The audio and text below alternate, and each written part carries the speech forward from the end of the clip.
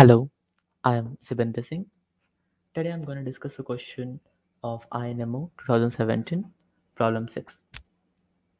The question follows this way. Here it is given that n is an integer and x is equal to summation of k is greater than equals to 0 n c2k times 2 to the power n minus 2k into 3 to the power 2k. So we need to show that 2x minus 1, 2x and 2x plus 1 forms sides of a triangle whose area and end radius are also integers. So let's begin.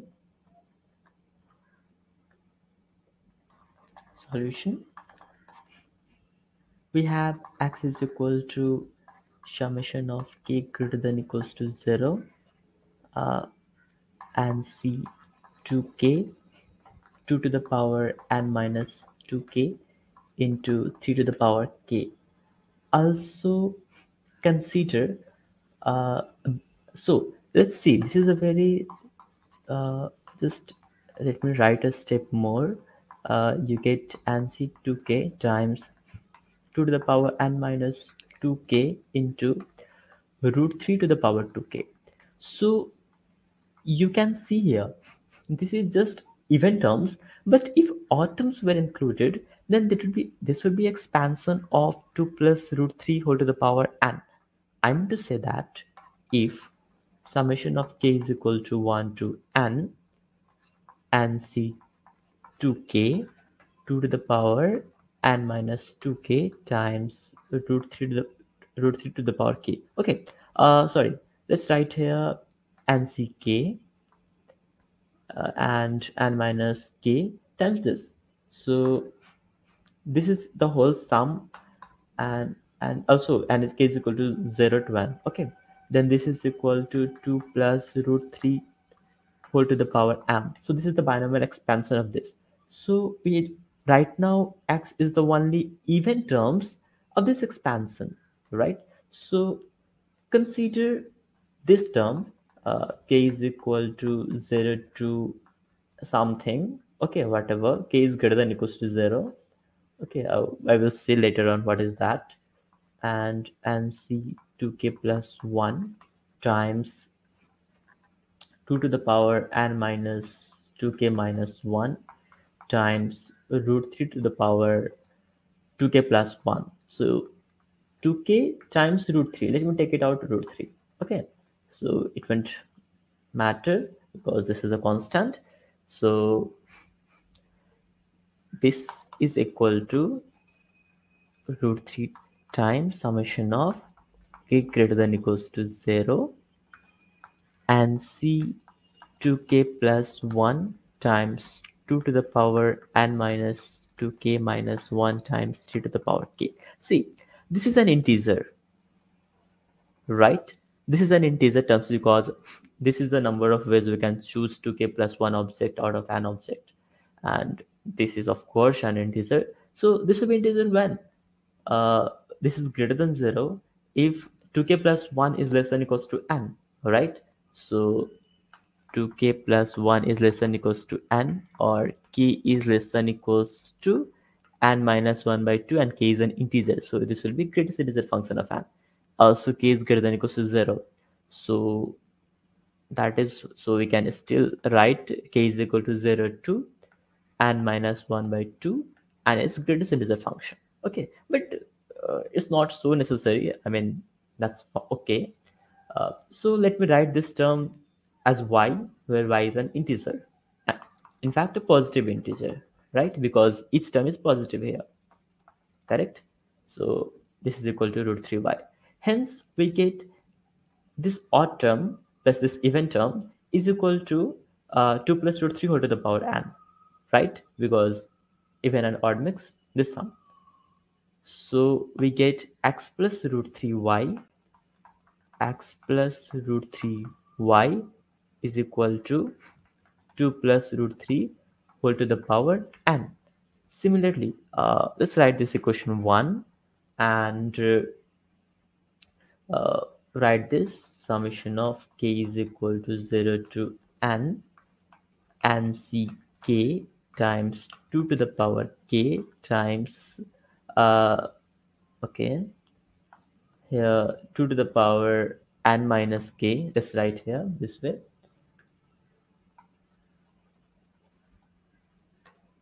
2 to the power n minus k times minus root 3 to the power k.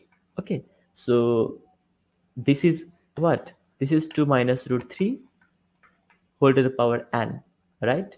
Or 2 minus root 3 whole to the power n can be written as, I'm just factorizing it in terms of odd terms and even terms. So nc2k times 2 to the power n minus 2k times minus root 3 whole to the power 2k.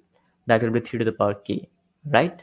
And the odd term will be summation of k greater than equals to 0 and c2k plus 1 and 2 to the power n minus 2k times minus root 3 whole to the power, sorry, here will be 2, right? Minus root 3 whole to the power 2k plus 1, right? So uh, I'm just writing this to be minus root 3 times minus root 3 whole to the power 2k. And what will be that? That will be 3 to the power k, right? So let me write here. This is into 3 to the power k. Okay, so this is what? This is x minus root 3y. Therefore, we got x minus root 3y is equal to 2 minus root 3 whole to the power n. This is equation 2, where x belongs to integer and y belongs to integer. In fact, they are positive integer or natural number. Okay, uh, fine. So I hope you understand how y is a natural number and positive integer, and x is also positive integer. Okay, now we need to show that this form a triangle. So let's write here. Okay, just from equation 1 and 2, from equation 1 and 2, just multiply them. That you will get x plus root 3 y times x minus root 3y is equal to uh, 2 plus root 3 whole to the power n times 2 minus root 3 whole to the power n. This will be in fact 2 square minus root 3 square whole to the power n. So 4 minus 3 is 1. 1 to the power n is equal to 1. And what will be LHS? LHS will be x square minus 3y square. Okay, so here write x square minus 3y square is equal to 1. Let this be star. Now we need to show that what? 2x minus 1, 2x and 2x plus 1 forms a triangle, right? 2x minus 1, 2x and 2x plus 1 forms a triangle. So when will this happen? See, we draw a triangle.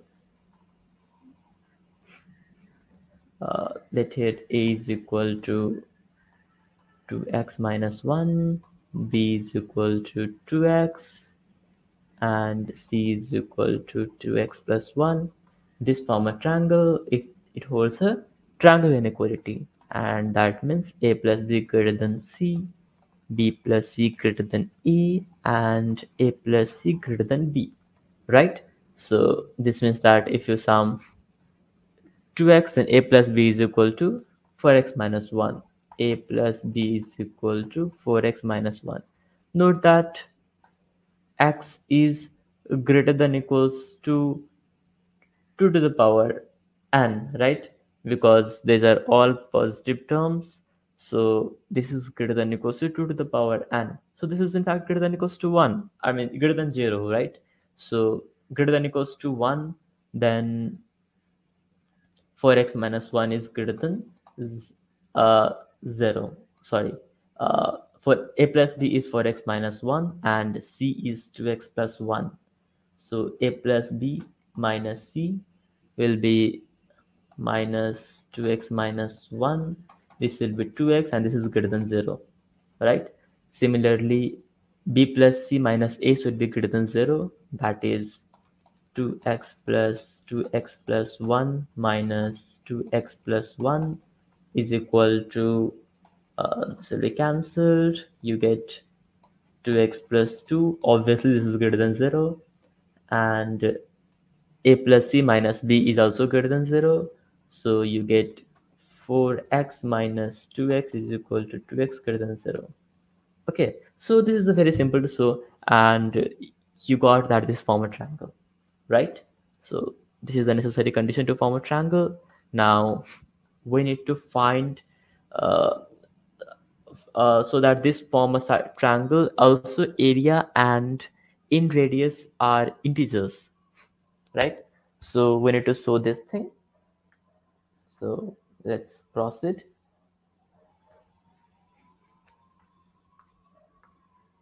You know the formula of a area of a triangle.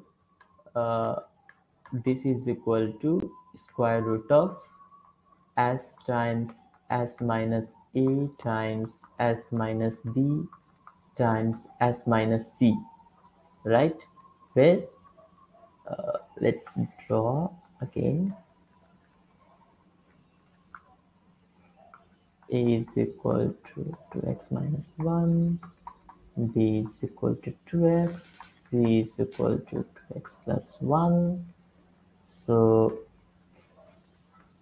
s is equal to a plus b plus c whole divided by 2, right? So 2x minus 1 plus 2x plus 2x plus 1 will be 6x divided by 2. This is equals to 3x.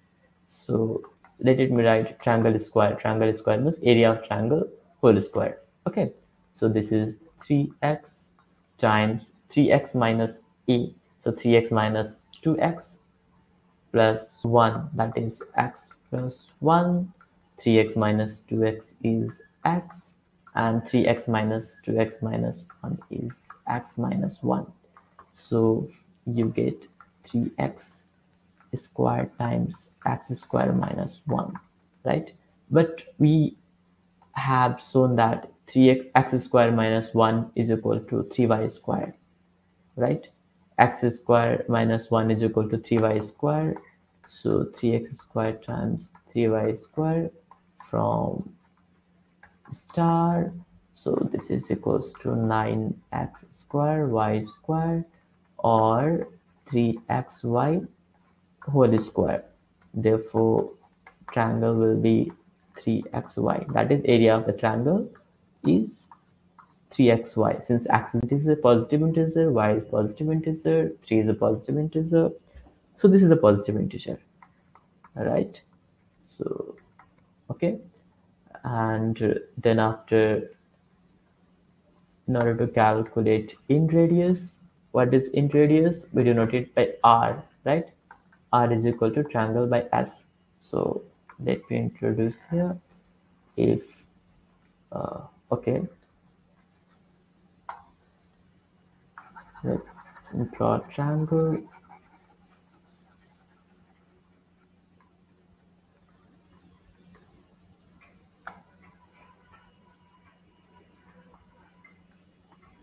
Let's draw a triangle and a circle. This is the center of the circle. So this is perpendicular, right? Then this is called r and this is called in radius, right? So I'm not gonna elaborate it too much. So let's use this formula. This is triangle by s. So what is triangle? Area is 3xy and s is equal to 3x, right? So this is y, which also belongs to natural number or positive integer, right? As we have shown here that y belongs to z plus. Okay, then we have shown that the area and in radius are also integers. So this is how this problem is solved. Thank you and have a nice day.